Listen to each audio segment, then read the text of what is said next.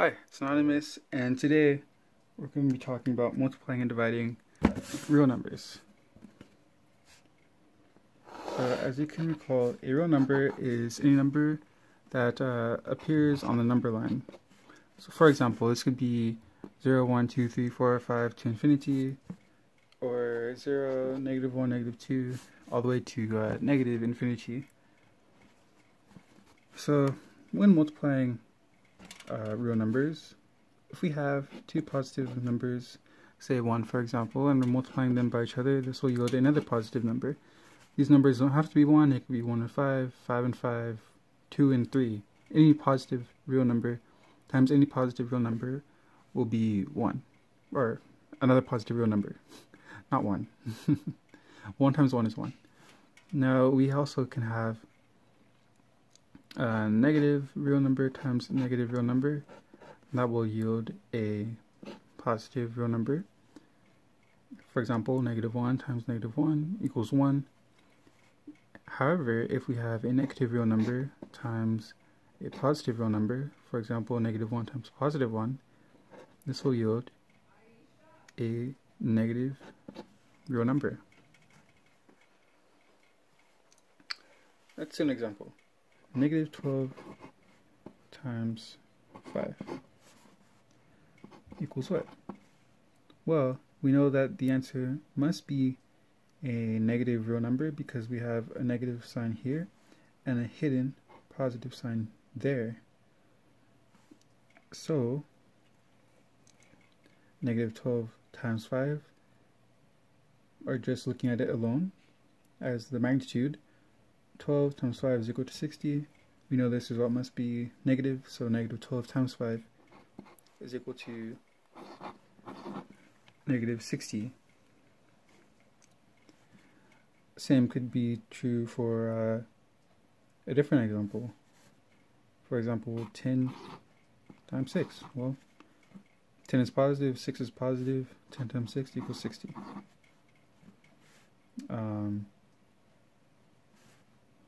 And if this were negative 6, then this answer would be negative 60.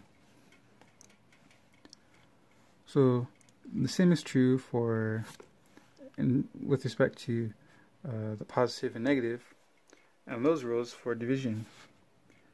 1 divided by 1, or any positive real number divided by any positive real number, will always be a positive real number. Same for any any negative real number and any other negative real number. For example, negative 1 divided by negative 1 will be equal to positive 1. However, if we have negative 1 divided by positive 1, that will yield negative 1. For example, say we have negative 2 over 3 divided by 5 over 7. Well, this can be written in another way. Negative 2 over 3 over 5 over 7. And this will equal negative 2 over 3. Be careful when dividing by fractions.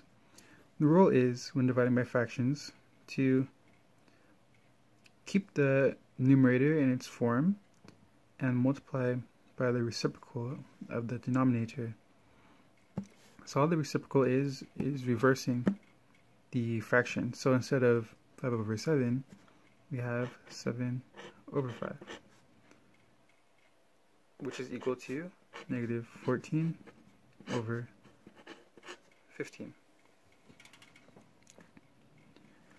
Let's do a different one. Say we have negative 1/5 divided by negative 60. So in this case, we have a negative 1/5, and we're dividing by negative 60. Now remember, whenever you see a real number that is not in fraction form, such as negative 60, you always remember that that is over 1. Because negative 60 divided by 1 will still be equal to negative 60. So negative 1/5 divided by negative 60 over 1 is equal to negative 1/5 times, don't forget to flip the denominator, negative 1 over 60. And this is equal to 1 over 300.